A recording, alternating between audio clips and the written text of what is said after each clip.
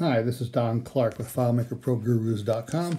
I just wanted to do a follow-up to a blog post I had last week about connecting Zoom to FileMaker.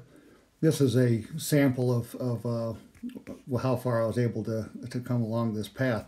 And what I'm going to do here is use this button up here next to the phone call outbound, a little handset to place a phone call using Zoom. And it's going to give me a call list, a list of calls from Jason for this user, from Zoom. And then down here, we're going to parse that out to get us the download link, and then we're going to be able to click this download button here, next to here, and it's going to allow us to listen to the call in a popover.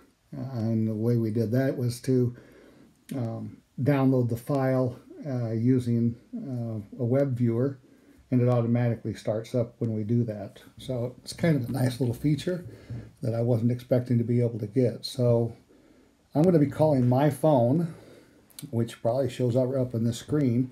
So let's see what happens. I'm going to answer my own phone, and I'm going to hang up after a few seconds. So let's just go ahead and push that button. Zoom's going to open. It's going to sign in automatically.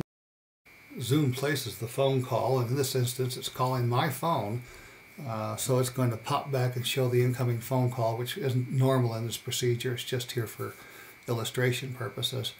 And then we use 4 fingers to zoom back over, or to slide back over to FileMaker.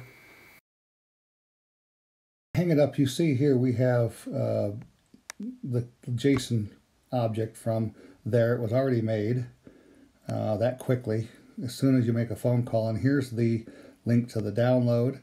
And if I click this button here, next to that link, it's going to open this up, download the file, and it's going to start this call.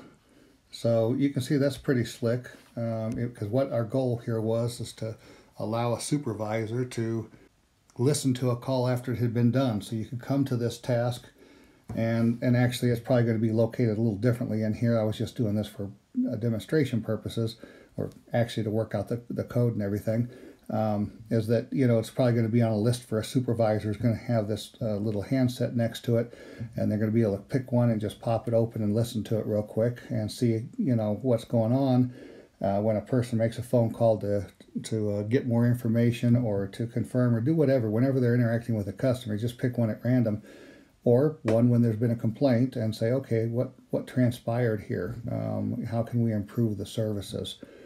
So that this person knows better how to handle, for example, a customer complaint, or that they know the best techniques to get the information they need to get from the customer. Thanks very much. This is probably this will be the final addendum to that blog post about connecting Zoom to FileMaker using the API. I'll see you next time.